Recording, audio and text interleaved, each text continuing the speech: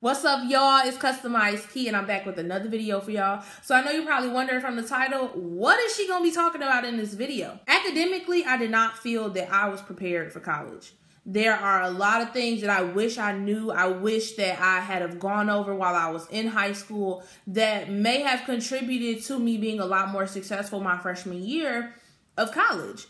In high school, I was very smart. I was on honor roll all 4 years of high school. I was in like the top 20, I want to say. I don't even remember what my ranks were, but I know for a fact that I was in the top 20 consecutively. My GPA when I graduated high school was like a 3.4, 3.5, something like that. And high school was easy to me. I didn't even try when I went to high school. And with that type of mindset, I just thought that college wasn't going to be that bad because I was doing so well. Well, I was wrong. My freshman year was some trash, and I'm here to give y'all a little bit of insight on the things that I experienced that I wish I had have known academically that would have made me a stronger student my freshman year. Kind of just getting into what I felt I should have known. In high school, I had the majority of my classes were either honors or AP. Especially my senior year. My senior year, I had all honors classes. I had two AP classes, and I was also doing a bridge program. So a bridge program is where you go to a college or university, you take classes there for free, and you get the credits so that when you go to another school, those credits will transfer in and you won't have to take so many classes. So on the top of my AP classes, I was doing this bridge program. I did it at Roosevelt University, and I was taking English courses there. I knew that going into college, I wanted to be an English major. I had plans on going to law school, and English majors just have a smoother transition into law school simply because there's a lot more reading and writing, and the course load for reading and writing that an English major does is almost equivalent to that of a first-year law student. So it would have been a really smooth transition into what I had planned for my life.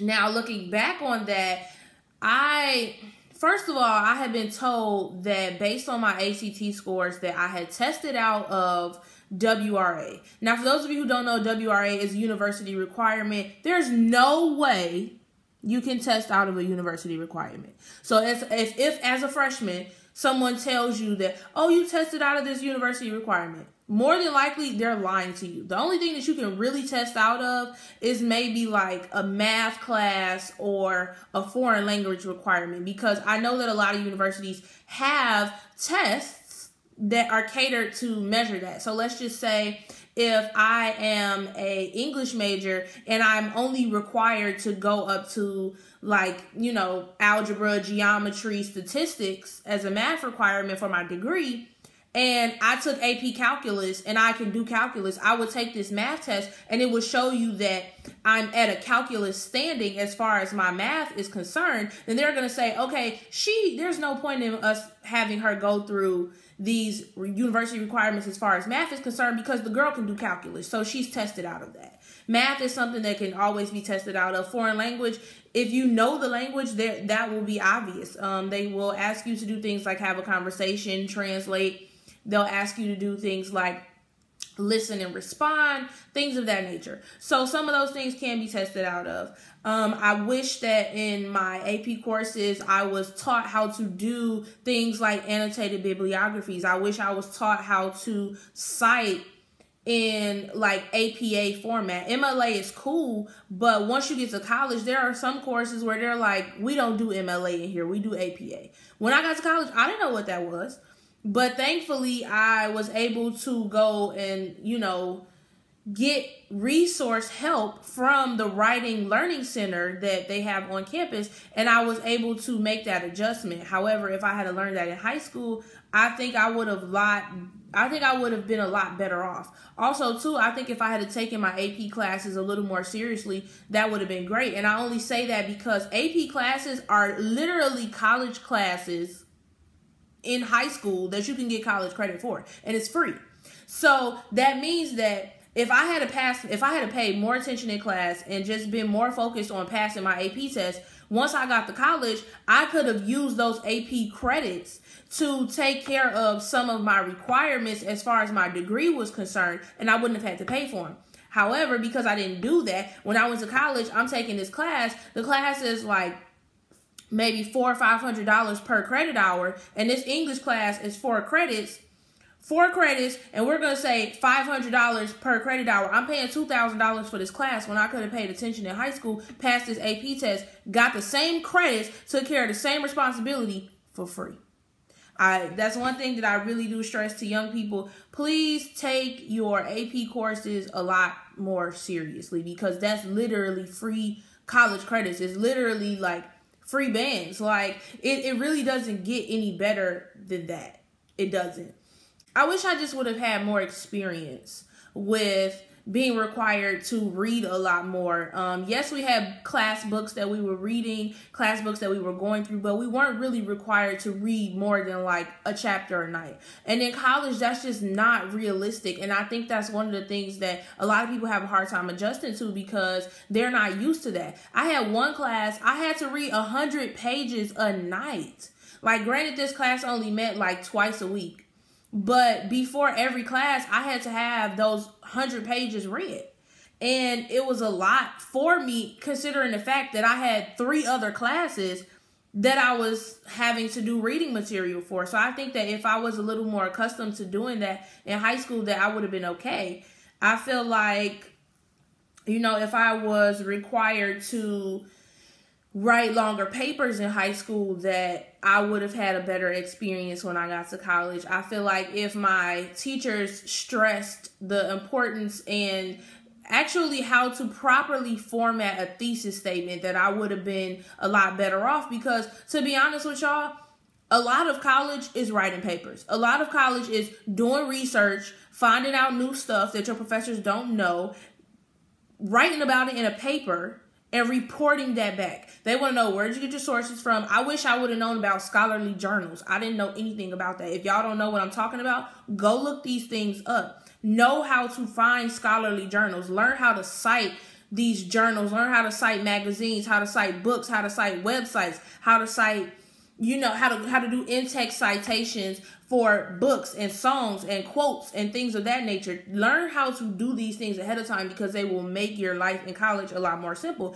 Now, yes, there are websites like, you know, EasyBib and all of that stuff like that. That's another thing. I wish I would have learned how to do an annotated bibliography in high school, because these are all things that I struggled with when I was in college, just because I didn't have anybody to teach me. I didn't have anybody to say, well, this is what you're going to need to know. This is what you're going to need to do. All of this stuff isn't new. Annotated bibliographies are not new. But knowing how to do them, the format changes, you know, from teacher to teacher. You have to figure out how to write in a way that is satisfying to your professor, and they may or may not specify what that is. Is it fair? Not necessarily, but just for that reason, you should be going to their office hours. Office hours are basically like, you know, the equivalent of going after school to see a teacher about a project or a paper or an assignment that you may need clarity on, that you may need help on. Office hours are the difference between people who have that 2.4 at the end of the semester and it gets rounded up to a 2.5, or it gets rounded to a 2.0. In college, I wish somebody had told me, like, there's no B+, there's no C. Like, no, it's A, B, C, or D. It's either a 1 point, a 1.5, a 2.0, a 2.5, a 3.0, a 3.5, or a 4 point.